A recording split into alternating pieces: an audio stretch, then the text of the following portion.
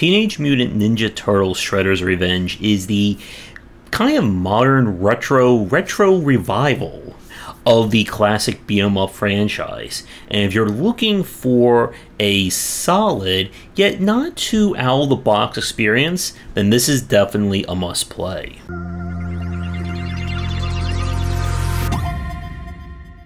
Shredder's Revenge basically takes place in a world where we basically got a new TMNT. I guess this would be either 4 or 5 if you count the Hyperstone heist for the Sega Genesis.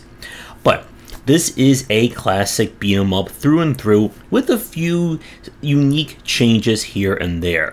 The different characters with up to 6-player multiplayer, which I don't have any footage of it here, but I did do it after the stream, is a lot of fun. We had a little bit of connection issues here and there, but for the most part, it was just 6-player rumbles from screen to screen. Each one of the game's 6 characters, of course, the classic Teenage Mutant Ninja Turtles, you have Splinter, April, and of course Casey Jones as an unlock, have different stats in terms of attack, speed, and range, as well as slight changes on their different specials.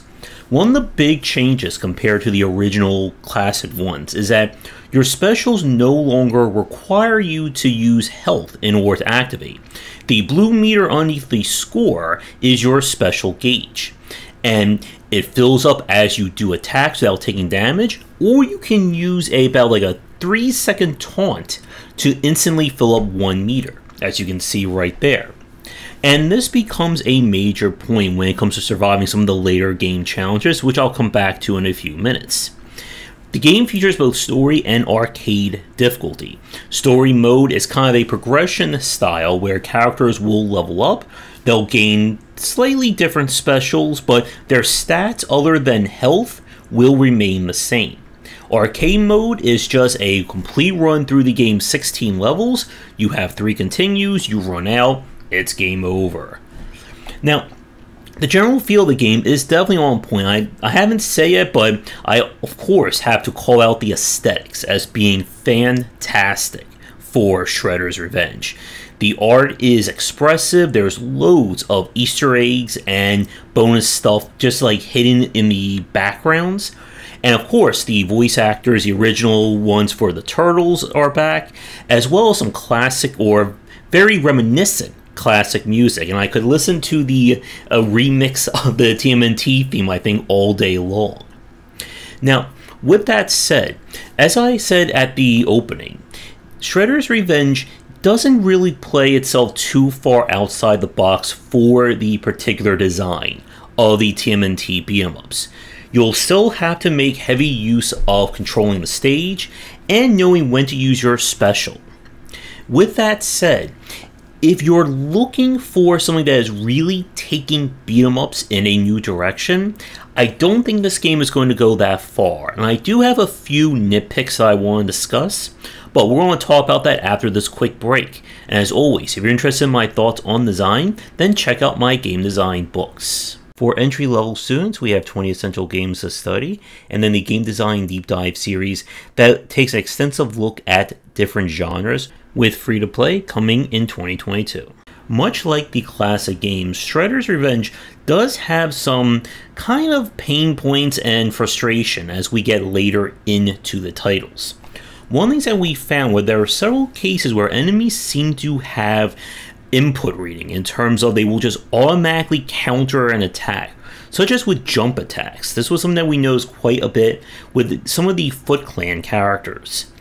As you get into the back half of the challenges, you're going to start running into a lot more enemies who seem to be able to attack so fast that even if you are the one who tries to engage them first, their attack will come out before yours.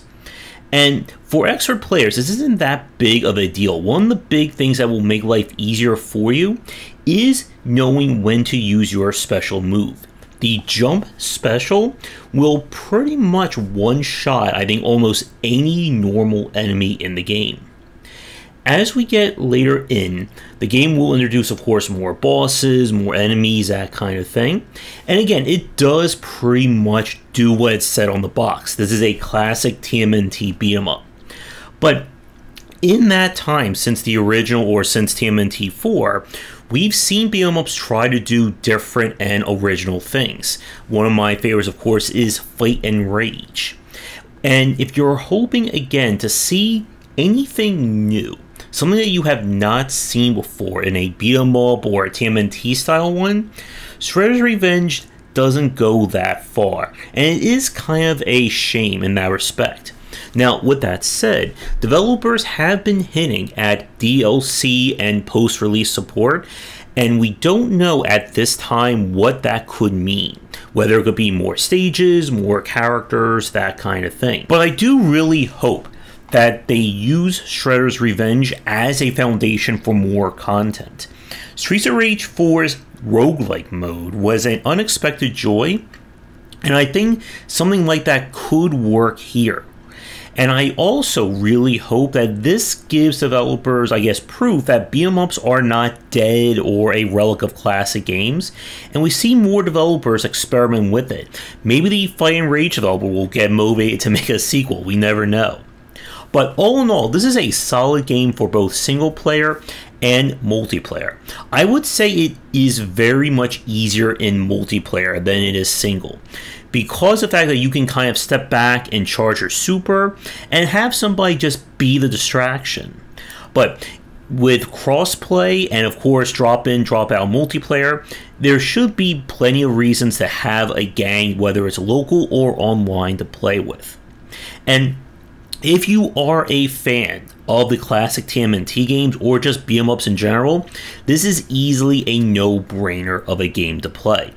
And if you haven't played Fight and Rage yet, I would strongly suggest making that your next one after this one to kind of see where someone could go further with beat 'em up design. So with that said, I would like to thank the developer for giving me a press key to check this one out. If you are new, do all the liking and subscribing and commenting, and you'd like me to tailor your game for a future piece, please get in touch. Be sure to visit the Discord and Patreon and come back for daily discussions on game design here and on game wisdom, where we examine the art and science of games.